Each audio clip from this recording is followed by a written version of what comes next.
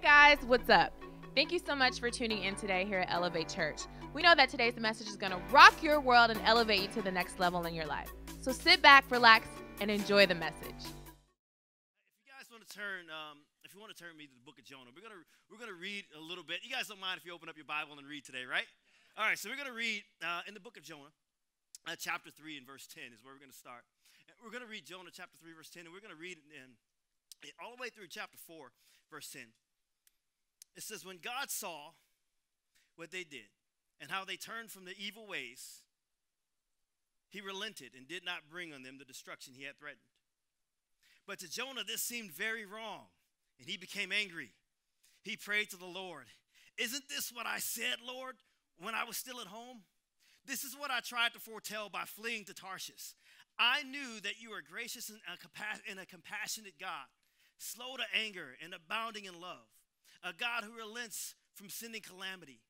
Now, Lord, take away my life, for it's better for me to die than to live." But the Lord replied, "Is it right for you to be angry?" Jonah had gone out, and he sat down in a place east of the city. There he made himself a shelter and sat in its shade and waited to see what would happen to the city. Then the Lord God provided a leafy plant and made it grow up over Jonah's head to give him shade for his head and to ease his discomfort. And Jonah was very happy about the plant. But at dawn the next day, God provided a worm which chewed the plant, so it withered. And when the sun rose, God provided a scorching east wind, and the sun blazed on Jonah's head so that he grew faint. And he wanted to die and said, "It would be better for me to die than to live." But God said to Jonah, "Is it right for you to be angry about the plant?" "It is," he said, "and I'm so angry I wish I were dead."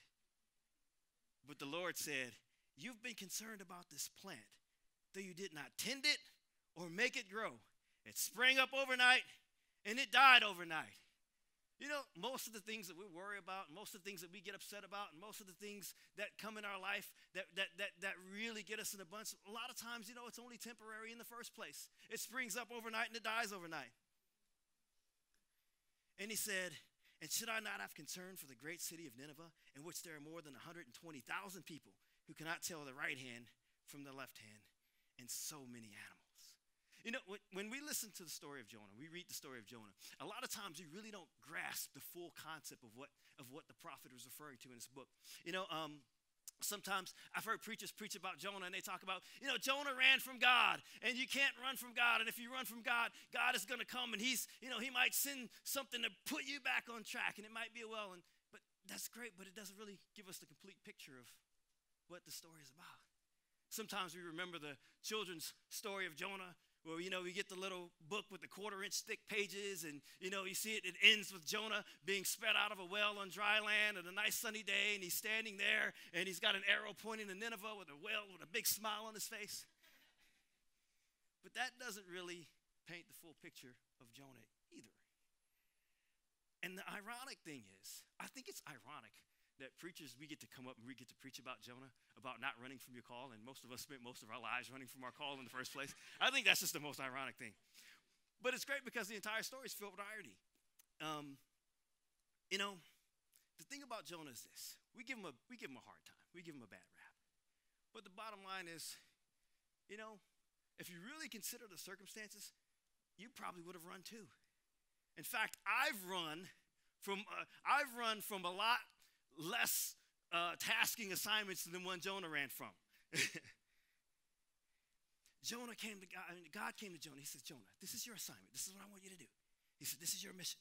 There was no Mission Impossible music, you know, playing in the background. There was a dum, dum, dum, dum, dum. That wasn't going on. He didn't say, "This is your assignment if you choose to accept it." He said, "Jonah, this is what I want you to do. I want you to go to this place called Nineveh, and I want you to preach." And these people in Nineveh, it said they've done great evil, and they've done great wickedness, and it's come before me, and I want you to go and preach against what they're doing. Now, I want you to think about that. You want me to go where? You want me to say what? I want to tell you a little bit about the people in Nineveh. The people in Nineveh, what was going on at the time? And Nineveh is the capital of a place called Assyria. Now, Israel was an enemy of Assyria. And what would happen is the Assyrians, they were barbaric people. They'd impale their enemies. They'd behead and cut the heads off their enemies, and they would place them around the city on different places around the gates to make sure that no one would come in and fight them. For torture, they'd skin people alive. And this is where he told Jonah to go. Now, I don't know about you, but that would almost be the equivalent of me going, God coming down and say, hey, Pastor Anthony, guess what? There's this place. It's a city called Aleppo. It's in Syria. Now, when you go there, Pastor Anthony, there's going to be some guys there. They're head of this terrorist group called ISIS. And I want you to go there, and I want you to tell them that what they're doing is wrong, and they need to repent and turn from their ways. By the way, I know that they've been on the news lately for, beheading people and burning Christians alive. But I want you to take that assignment. Now, I don't know about you, but I'm not the first one to raise my hand and say, God, send me, I'll go. And this is the situation that Jonah was in. This is the social circumstance that was happening at the time in the city of Nineveh. And so Jonah did the only logical thing any logical man would do. He went the other way. He went the other direction. And the Bible says he went down to Joppa. I once heard a preacher say that anytime you run from God, you go down. And then the Bible says that he went down to Joppa, and then he found a ship heading to Tarshish, and he paid the fare. I once heard a preacher say, anytime you run from God, it'll cost you something. And so he got on the ship, and he went to this place called Tarshish. Now, the interesting thing about this, Tarshish is 2,500 miles away from Joppa. Nineveh was only 500 miles away from Joppa. Do you know sometimes you have to work harder to disobey God than you do to do what God called you to do in the first place? Do you know sometimes it takes more effort to do the opposite of what God wants you to do than for you to just rest and abide in the thing that he called you to do and go forward and continue to do that thing? And so he ran from God.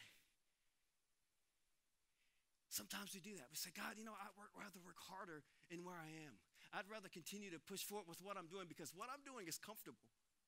And what you've got me doing, God, and the assignment that you gave me may be a little scary or it may be a little uncomfortable. It may involve me stretching myself beyond what I'm capable of. But I want to tell you something. That's where growth goes. That's how you grow, is by stretching yourself and allowing God to stretch you and pull you beyond the place of comfort. And so that's where Jonah was at this point. And so God was trying to stretch him and push him.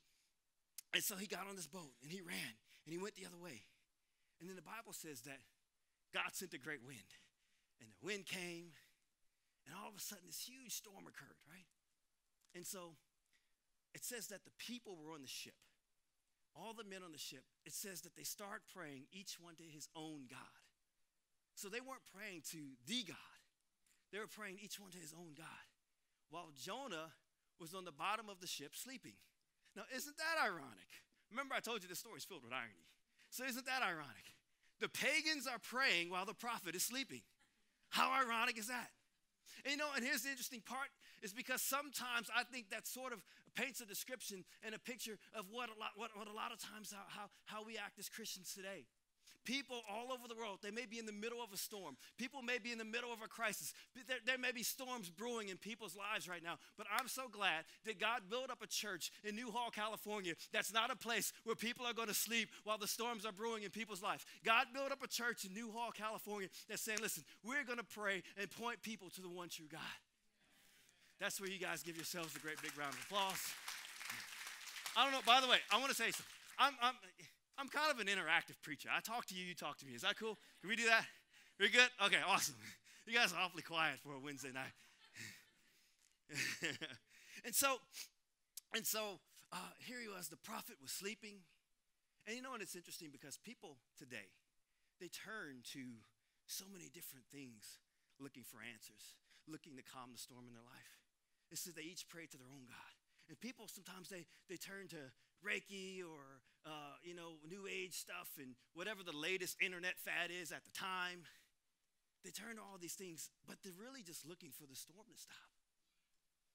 And so here Jonah was, the prophet. He was sleeping while they were praying. And then they went down underneath the ship. They took Jonah, they woke him up and said, hey, you, get up here. We're all praying to our God. why don't you pray to your God and see if he'll stop the storm? And Jonah said to them, he said, you know what?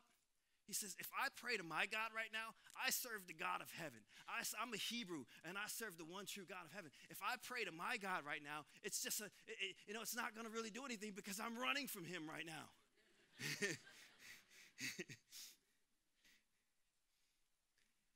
And so here they are, again, irony. They're begging the prophet to pray. And then he says, this is what you're going to have to do. You're going to have to take me and throw me off the boat. Now, they didn't do that right away. They said, you know what? We're not going to throw this guy off the boat. We throw him off the boat, he's surely going to die, and he's going to drown out here in the storm. We're going to keep fighting the storm. So the Bible says that they continued to fight and weather the storm, but then eventually the storm started to overtake the ship, and they realized, hey, we got to get rid of this guy. And I want to tell you something. Sometimes the storms in your life isn't necessarily because of something that you've done, but it's because of who you've got on your boat. Sometimes you just got to throw Jonah off your boat. And maybe you don't have Jonah on your boat. Maybe you've got Jonah on your cell phone. You can call me on your cell phone. Late night when you need. So, see, I knew y'all wasn't saved. Look at you. So you can download the Elevate Church app, and then you'll be fine. You all get to go to heaven. And so I did say y'all, by the way. I have been living in Tennessee for a little bit of time. You guys are okay with that. I ought to teach you. In the South, we say y'all. So y'all could, by the way, it could mean you. When I say y'all, it could be you as an individual, or y'all as in like everyone. Just to let you know, it's very confusing. It took a while for me to pick that up. So finally, they decide to throw Jonah off the ship. And all of a sudden, God sends a whale to come rescue Jonah. Now, listen, I don't know how God sent the whale there. I don't know if it was like Finding Dory where God used echolocation. But all of a sudden, this whale comes along, and he swallows Jonah whole. And I love what the Bible says, because the Bible says that God provided a whale. Now, if you're Jonah and you've been swallowed by the whale, I don't know if provided would be the word that you would probably want to use in that situation. I could think of a lot more words that I would rather use to describe me being swallowed by the whale than provided. God, couldn't you provide something else? Carnival, the fun ship. Why a whale? And so all of a sudden, he's been swallowed by this whale, and then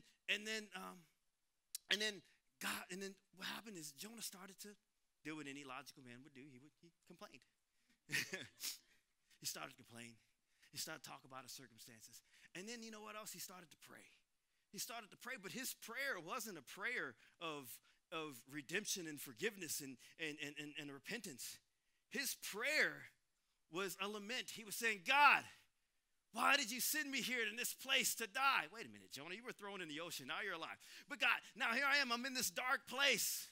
I'm surrounded by seaweed all over my head. Jonah started to complain. And you know what? It's funny because what happens is a lot of times we start complaining about our circumstance when we don't necessarily see them as provision. Here's what I mean by that. We spend so much time asking God to change our circumstances when a lot of times what we really need to do is to ask God to change our perception of our circumstances. Ask God to change the way we see our circumstances. And that's what's going on in the life of Jonah. He's talking about his circumstance. It's dark. It's smelly. I'm surrounded by digestive fluids and big, huge whale teeth. I'm covered in whale saliva. All because of these terrorists, God, that don't even know you and I don't even like anyway. Jonah starts to complain. He thought he was going to die. Here he is in a dark place, and he thought it was the end. He thought it was going to die. But listen, just because you've been placed in a position where you're in a dark place, where you may be in a smelly place, you may be in a place in your life where it doesn't seem like everything's all that favorable. Sometimes we may get into a place like that. And the funny thing about Jonah is he got himself into that situation. He got himself into that place. And sometimes we get ourselves into a place where we say, listen, I don't like the circumstances. I made a mess. Not only did I make a mess, but I made a smelly mess. And now here I am, I'm in a dark place. And not only that, but here this whale is, he's traveling. I can just imagine this whale that swallowed Jonah traveling deeper and deeper and deeper. And I can just imagine this, he's being dragged deeper into this dark place. But I'm here to tell you this, and I don't know about you, but I've made messes in my life that I've had to have God come clean up, and I was the one that made them myself. And I don't know about you, but what Jonah didn't realize is even though the well was bringing him deeper, and even though he was in a dark place, and even though it seemed like he was hopeless, and even though it looked like he was going to die, what he didn't realize that even though he was being drugged deeper, God was using this well to still bring him forward to the place that God called him to be. And I don't know who I'm speaking to tonight, but maybe there's somebody in this place that you feel like you're being drugged deeper and deeper in the mess that you've created. But I want to tell you that all things work together for the good of them that love the Lord, and God is still using this vehicle that you're in to propel you forward to the place that he's called you to be. Look at the person next to you, say forward. Go forward. This dark place was temporary. God was just using it to propel him forward. And then all of a sudden we picked up the story where this whale regurgitates Jonah back up on the dry land. And it wasn't like the children's book. I can't imagine that he stood up there with seashells standing there with a sign pointing to Nineveh. I'm pretty sure that when he was regurgitated on the dry land, he's standing there, hot sunny day in the Middle East, covered in whale puke, drying his eyes. First time seeing daylight in 3 days, probably squinting. But then an interesting thing happened. And that's where we pick up the story. Jonah went and preached an 8-word sermon. He went and preached an 8-word sermon, and it says that everyone repented, from the king all the way down to the livestock. And that's where we pick up the story. But to Jonah, this seemed very wrong, and he became angry. Wait a second. You mean Jonah didn't run because he was afraid? Jonah ran because he hated the very enemy that God was sending him to deliver?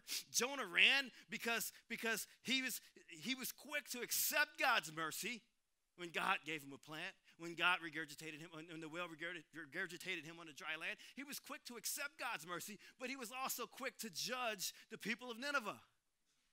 And maybe that's what the story of Jonah is really all about. It's about being able to, it's about sometimes how we tend to, how sometimes we're quick to accept God's mercy and accept God's grace and accept God's love. When it comes to us, his mercy endures forever, his grace abounds. But when it comes to others, we look for God's wrath and God's judgment. Maybe that's what the story of Jonah is all about. So Jonah left upset, and then he ran and he set outside the city, the Bible says. He set outside the city. His anger called him to go outside the very place that God called him to. When God calls you to a place, we have to be careful not to let our emotions bring us outside the place that God sent us to in the first place.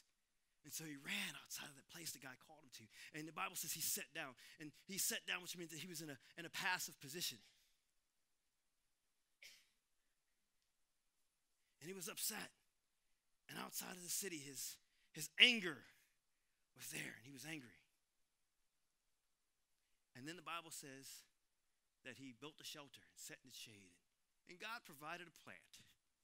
And this plant covered Jonah's head, and Jonah was happy. It provided shade that day. And Jonah was happy about the plant.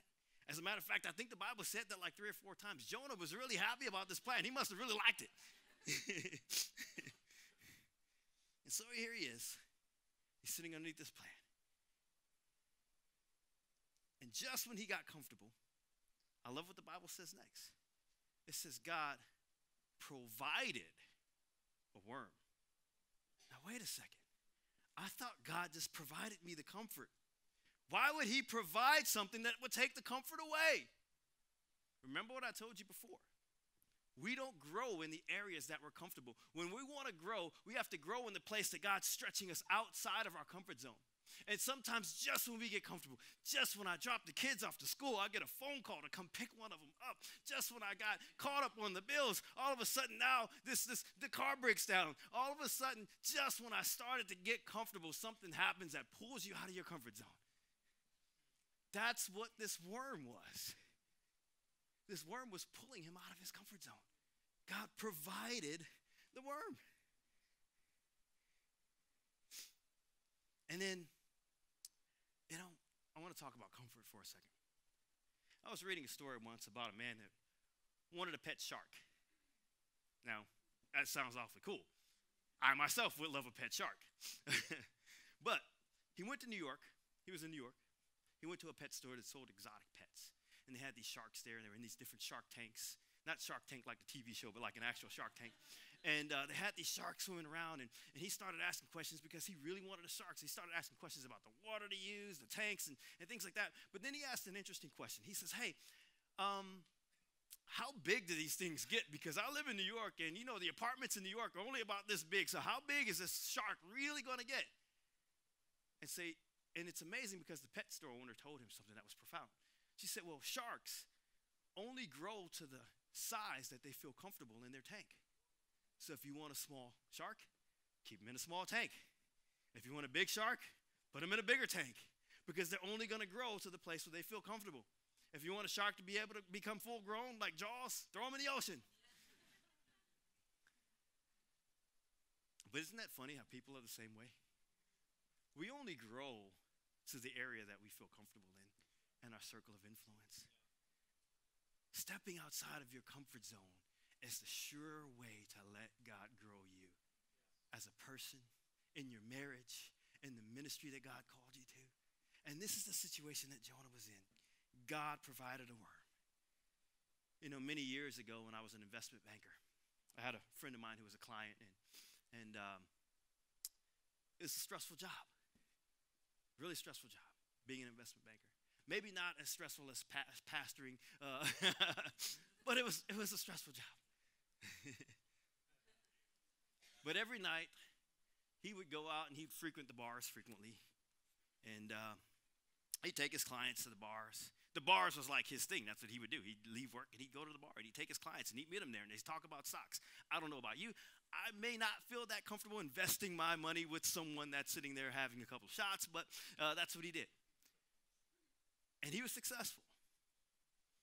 One day, usual routine, got in his car, started to drive after leaving the bar, and all of a sudden, the lights started going off in the back. He pulls over. Cop comes up, license and registration, please. He hands it to him. He comes back. He arrests the man. He takes him to jail, and he gives him a DUI. And he couldn't drive anymore, which I really felt sorry for him because he had a really nice Porsche. But that was his thing of comfort. He loved his car. His marriage was falling apart. His kids hated him. But boy, did he love his car. That was his comfort zone. Interesting thing happened. His wife, who had been going to church, started to pray for him. And then she started to pray, and she started to pray for her husband, which is what a godly wife should do. She was praying for her husband, and then all of a sudden, this happens. And if you were to ask him at the time, he'd say, this is the worst thing in the world. I wish I were dead, kind of like Jonah. But there's a different story.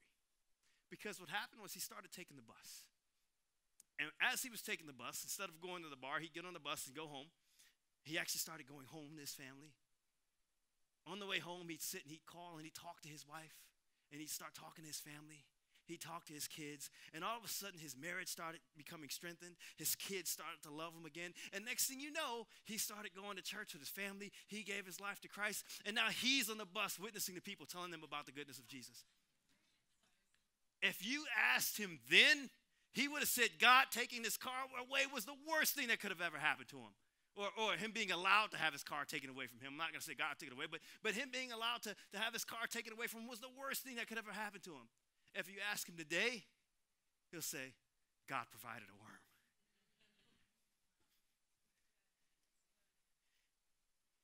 But Jonah didn't see it that way at the time. And God said, Jonah, you've been concerned about this plant that you didn't tend it or make it grow. It sprang up overnight and it died overnight. And he said, if you cared about something so small, how much more can I care about my people? And that's when I realized the real story of Jonah. The real story of Jonah is how sometimes we want mercy for ourselves and judgment for others. You know, it reminds me of the farmer in the field that came home one day And all of a sudden, he realized that there was this big party happening at his house. And this party's going on, the music's playing, and he walks up and he goes, "What's going on here?" And they've got a big feast and some barbecue going. He says, "What's happening?" And he says, "Hey, your brother's home. Come on inside and join the party." And he's like, "A party for him? The guy that went to a beachfront town and where there's a tavern on every corner and spent all of his money on prostitutes and loose living? No, thanks." Maybe that's what the story of Jonah is really about. But what if that person's your enemy? I'll never forget, when I was in Afghanistan for my first time, I was a 50 cal gunner, 50 caliber machine gun. What that means is I was the guy that sat on top of the turret of the truck. You see the big truck coming by, and there's a big machine gun sitting on top. Well, I was there, and I was on this machine gun. And as we're traveling down the road, all of a sudden, we start passing this cornfield. And here it is late that night. The truck and the convoy's moving past this cornfield. And out of nowhere, someone fires a rocket-propelled grenade straight for our truck. And this rocket that's coming directly toward our truck, straight at me, just in an instant, I looked up and I just yelled the name Jesus. I didn't know what else to say. I just said, "Jesus." And just when I said that, this rocket that's traveling straight toward our truck, all of a sudden, it just deflects and goes straight up into the air like this. And I looked up and it was only about 10 feet away before it went up in the air. And it's funny because my commander always says, he says, "I think maybe the fin of the RPG hit a low-hanging branch or something and it deflected it." I said, "No, that's not what happened. I know what happened. It was a heavenly angel standing there with a God-given Louisville slugger, and he got that thing out of the way. He hit a home run that night." But right when that happened, I'm standing there on my gun, and I turn the gun toward the cornfield. And all of a sudden, I see this man standing there with an expended RPG in his hand.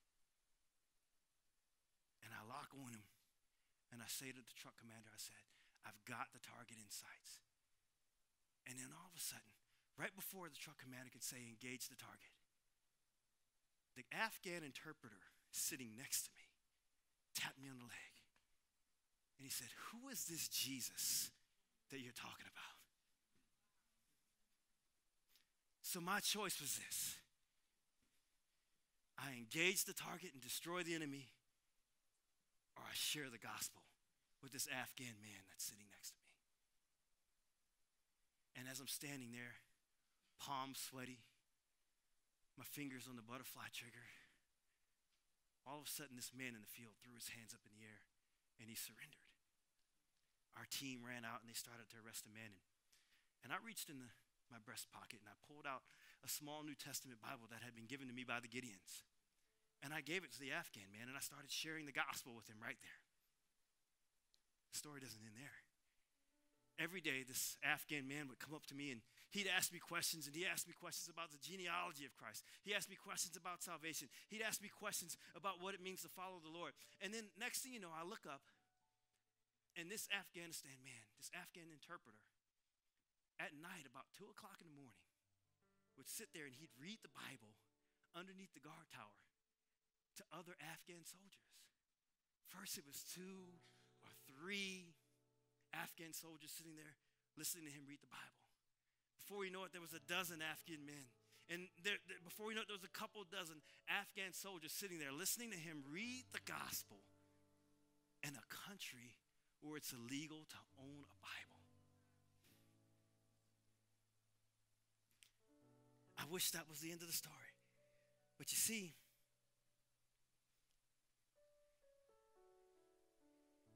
I had a hardened heart. I hated my enemy. It's easy to hate somebody that's shooting at you every single day. And it's easy to get callous when you've been in over 200 firefights and you've lost, dozens of friends. It's easy to be callous. And what happened in that moment when I had to make that choice, when I had to make that decision? That Afghan man brought me more hope than I brought him. But isn't that what Jesus did for us? I can imagine Jonah having a conversation with Jesus going, hey, Jesus, but you don't understand. I had to leave a place that I loved, a place that I was comfortable, a place where I was a prophet, and a place where people worshiped me. And I had to go down to a place where people hated me and people were my enemy. And I can imagine Jesus going, you know what, Jonah, I know a lot about that. Believe me, I had to leave the heavens, the heavenly glory, seated at the right hand of the Father, and come down to a place where the Bible says that we were once enemies of God, yet he still gave his life. I can imagine Jonah going, but Lord, you don't understand. I was locked in the deep, dark place with no hope to get out, and I was stuck there for 3 days. But you see, Jesus' story didn't end in him being in the tomb for 3 days, because he got up, he rose from the dead, and he came back to give you freedom and victory. And that's showing grace and mercy to your enemy.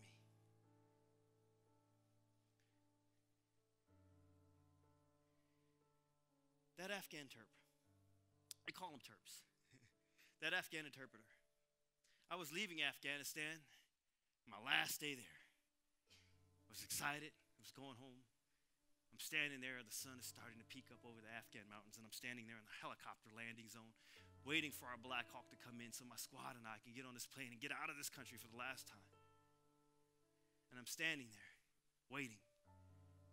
And all of a sudden, that Afghan interpreter, he started to run across the helicopter landing zone. He started to run toward us. And he's running, and he's running. And by that time, we were on first name basis. I called him Joseph. He called me Bruce. That was the American name he chose, was Joseph. And he's running toward me, and he says, Bruce, I've got one more question for you before you go. Of course, I thought he was coming to say, hey, thank you for telling me the gospel and, being selfish like that. But no, he said, I got one more question. And his question was this. He said, Bruce, I understand why Christians in America are so in support of the war, but what I don't understand is, can you tell me why you Christians in America don't send people down here to tell all of these people that never heard the name of Jesus? Why don't you send anybody here to let these men know? And I answered him the best way I knew how. I looked at him and said, Joseph, you don't understand, man. If we sent missionaries here in this country, it would be a death sentence. And he held up this little tattered Bible, because now it was tattered, the one that I gave him, almost a year ago. He held it up and he shook it in my face, and he says, Bruce, these men were willing to die for what they believed in. And then he placed his hand on my shoulder, and a tear ran down my eye, and he says, Bruce, do me a favor. When you go back to America, tell the people there to love their enemy. And then the Holy Spirit hit me, because the Holy Spirit asked me, he says, Bruce, do you love your enemy enough that you're willing to die for them? And my answer was, no, Lord, I'm not. And then he said to me, but that's how much I loved you, because you were once an enemy of God, but he showed me grace and mercy. And so my question to you tonight is this, where's your Nineveh? Where's the place that God called you to go? Where's the place of unforgiveness in your heart? Maybe your Nineveh isn't preaching the gospel to an enemy overseas. Maybe your Nineveh is forgiving your ex-husband or showing mercy to an ex-wife. Maybe your Nineveh is your Nineveh. I have to watch that there. I just feel a heavenly anointing that God's trying to loose something in the spirit.